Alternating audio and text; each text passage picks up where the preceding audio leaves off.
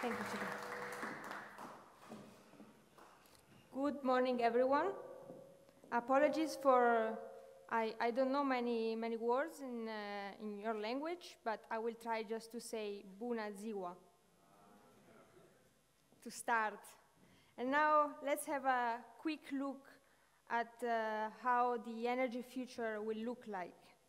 As Cyprian has briefly mentioned, I work at the International Energy Agency, which is the global energy authority. We look at all regions, all sectors, all fuels of the energy sector. And what we do through our annual publication, World Energy Outlook, is that we analyze the impact of policymakers, of decisions and technologies, and what are the implications for the energy future. Quick context slide. We see the energy world today is marked by a series of deep disparities. What we mean? One is the case of oil. We have a well-supplied oil market, but we also see deep uncertainties in the geopolitical tensions and geopolitics. Another big gap we have is in emissions. We have a science that is telling us that we need to cut CO2 emissions to avoid the severe climate change impacts. But what we actually see in reality is that emissions are keeping growing. These 2018 numbers show emissions went up. Another disparity is access. Energy access is one of the targets of the Sustainable Development Goals. But again, today we have more than 850 million people that don't have access to electricity, and 2.6 billion people that still use wood and traditional biomass to cook, which is very polluting. The good news here is that we have technologies, solar, wind, battery, digitalization can help the energy sector, but they cannot do everything alone. We need the policymakers, we need a very careful look at what are the implications of policies in the energy world. For this reason, as I briefly said, the World Energy Outlook doesn't produce forecasts, but we make projections. So we consider certain policies, what are the current policies, what are the announced policies, and we embed them in our stated policy scenario.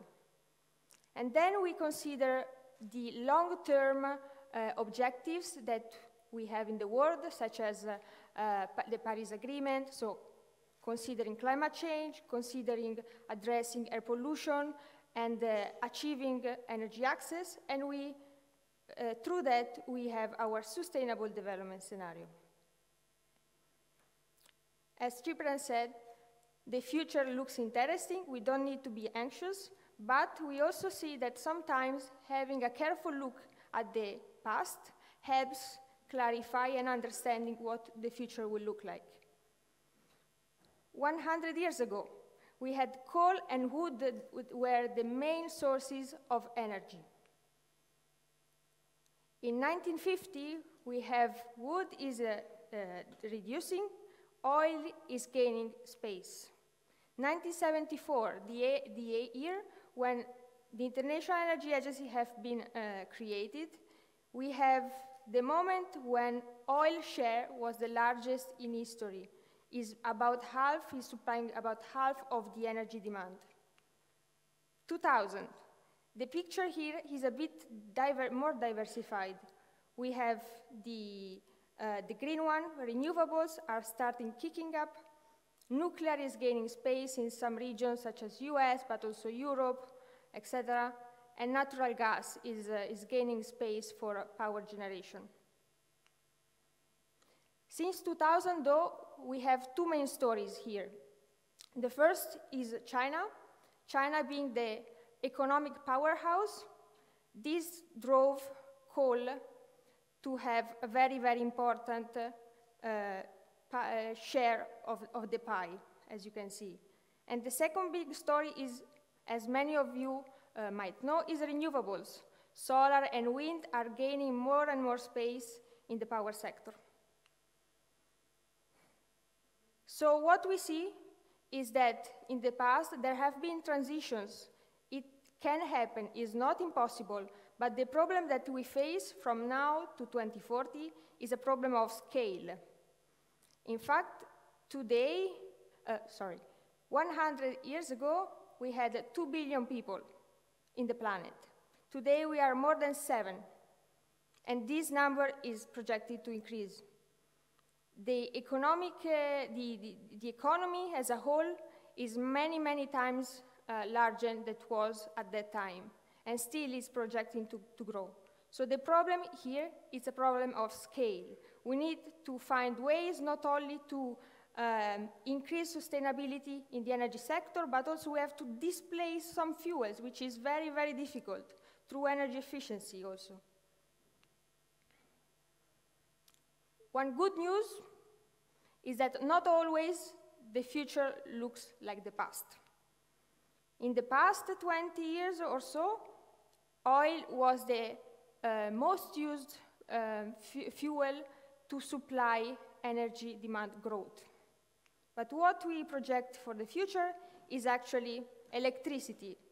We all know and see how electricity is important for us through smartphones, through lights, etc.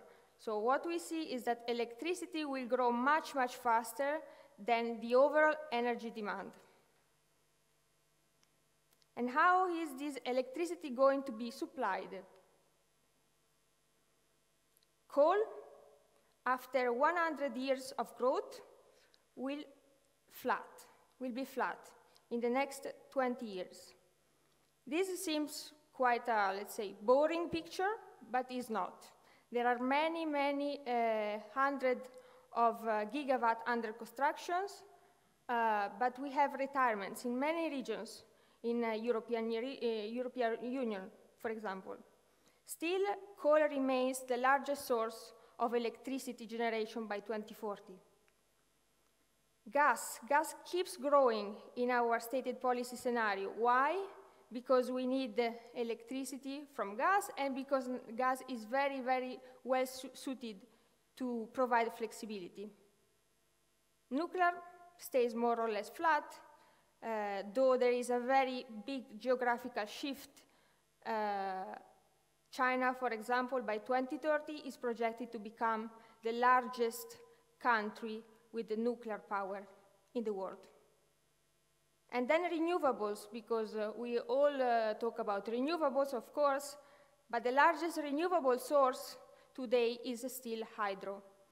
Hydro also keeps increasing, driven by China, driven by Latin America, and driven also by Africa, which is developing fast. Wind triples by 2040. It's a good news. And it's also driven by offshore wind. Offshore wind in some parts of Europe is becoming more and more important. We project a 15-fold increase in offshore wind capacity by 2040. And Europe is a very, very important place for the technology. And then the big winner, solar PV, that by 2040, actually a few years earlier, becomes the first source of power capacity in the world. What does it mean? Renewables as a total make 2/3 of the total capacity additions in this period.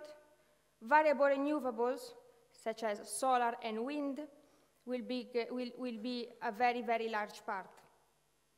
But having a higher share of variable renewables has some implications for electricity security. Electricity security is one of the most modern aspects of energy security. Why so? Flexibility. Flexibility needs have always been in the power market, but will become more and more important in the future. They will increase, they will double by 2040.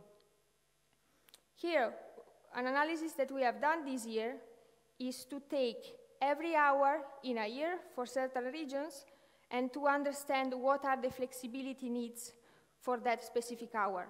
For European Union, the dot there means that from that hour to the next, we had a 20% increase in flexibility needs. What does it mean to be practical?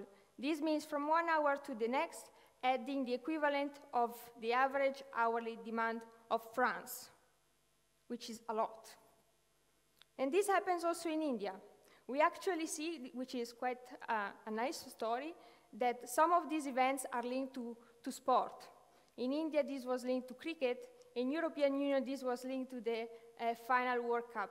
Maybe here in Romania, this is linked to Simona Halep finals, maybe, which I like very much. Flexibility needs can also be negative. What does it mean? Ramping down. This happens, for example, when wind production increases fast. This is the period where wind is quite large, but demand decreases. So we need to ramp down some flexibility, some production of electricity. And as I was saying, flexibility needs, so here you have 8,760 hours of the 2018. In 2040, you see the range is much, much larger. This is what we mean by flexibility will grow, and will grow much faster than electricity demand. This will require conventional power plants to be on the game, interconnectors, but also new sources of flexibility. Demand response has a huge potential, and batteries. Batteries, why? Cost reductions are fast and much faster than expected. Modular, very, very short construction period. But we cannot take for granted all this. We need to have the right markets, the right conditions to attract investment.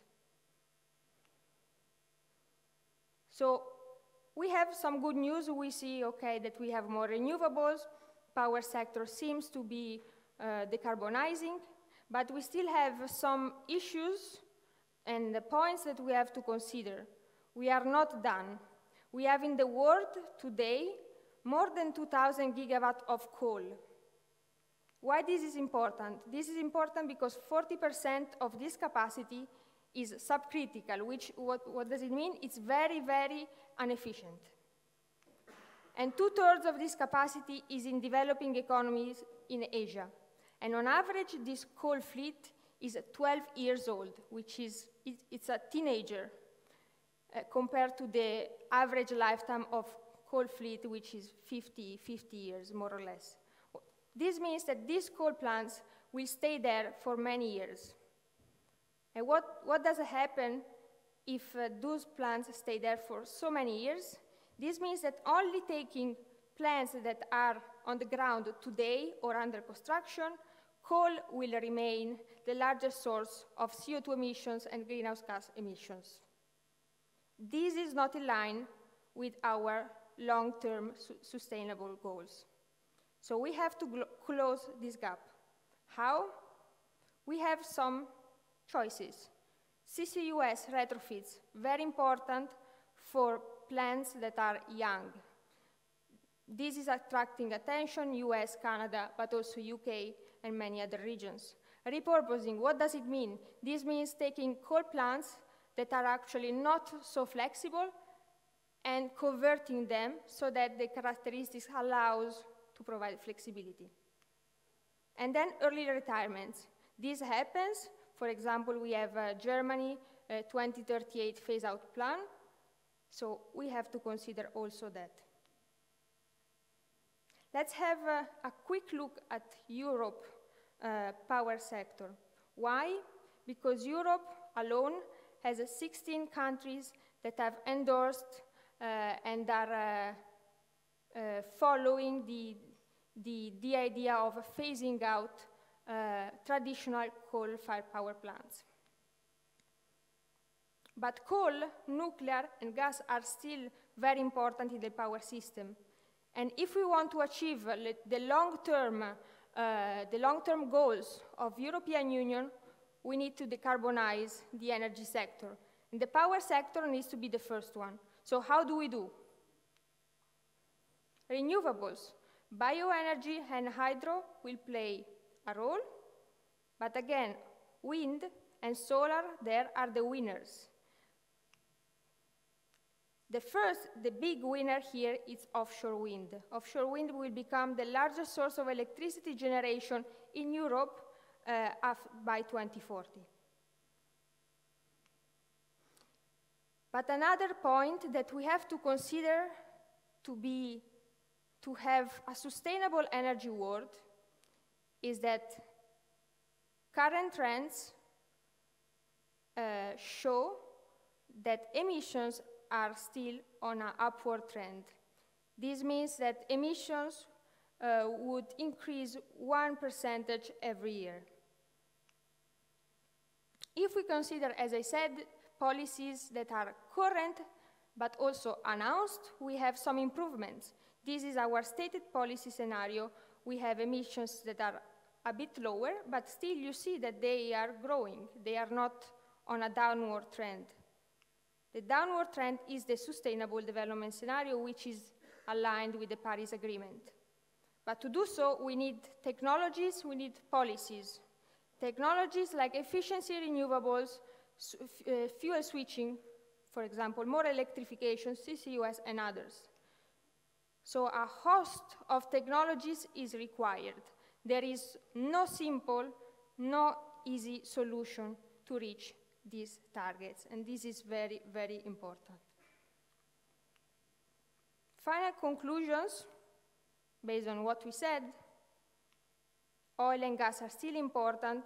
I skipped the slide on shale, but shale gas and oil are still very important in the world energy picture. The technologies that are changing very quickly, the power system, solar, wind, storage, digitalization. But as I said, technologies are good, but policymakers also need to do their job in providing the good path for the energy system. Thank you.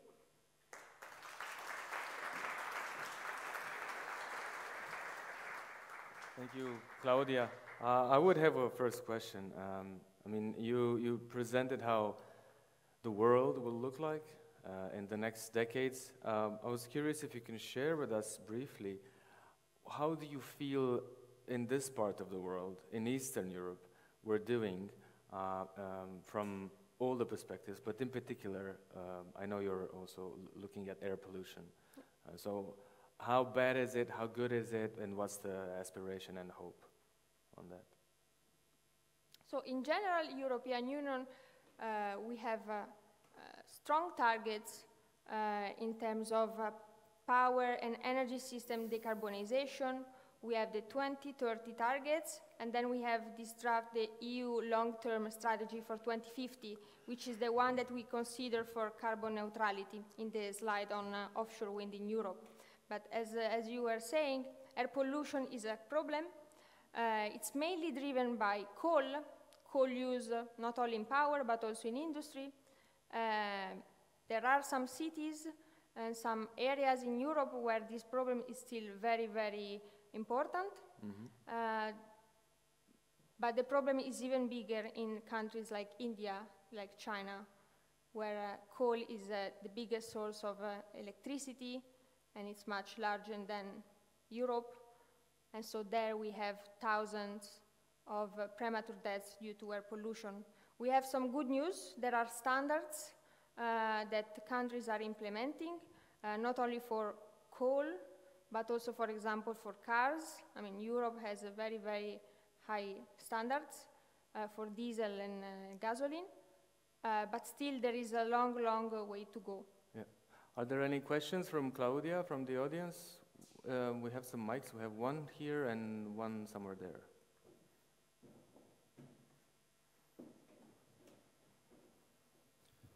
Hello, Claudia. In the slide that you showed, the power mix generation for 2040, yeah, that was in installed capacity, right? Yes. but the actual production for renewables, especially for wind and solar, is going to be much lower. So in effect, they're going to be, let's say, 2/3 of total installed capacity, but for actual power generation, it's not going to be that high. So I think the main generation is still probably going to come from natural gas and from nuclear. And as you mentioned, there's going to be quite a big need for storage capacity in order to balance the system. There is or there isn't? Sorry. There is. There is, yeah. Yes, as I said, the coal remains the largest source of electricity generation. Gas also remains very important, but renewables reach almost 50% by 2040 in terms of generation. Of course, wind and solar gain a lot of shares because the increase is happening for these two sources, but hydro generation becomes also very, very important in many regions. So you are right. This is due, of course, to the different utilization rates of the power plants. Coal and gas run more often in a year compared to solar and wind. And for hydro, do you consider only hydro below 10 megawatt installed capacity, or all hydro? There is run-of-river, and there are also big plants. China is today in these I mean, under the 2020s. May I suggest you have this conversation, which is very interesting, in the break, because we have another question there. So we only have time for one question per person. If you. Hello. What's the argument over the flat line, or in some other slides, the decreasing line over nuclear? Why don't we? Why? Yes. Thank you for the question, because usually I don't have time to explain the flat line of nuclear, and it's good that you asked this question.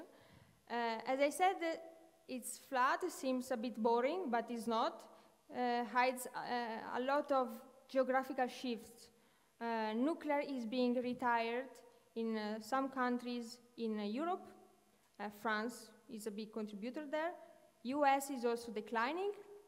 But we have countries like India, but China mainly, that are investing a lot and are building most of the new power plants. So the flat line, it's flat, but the contribution of different regions is changing quite a lot for the technology. Thank you very much, Claudia.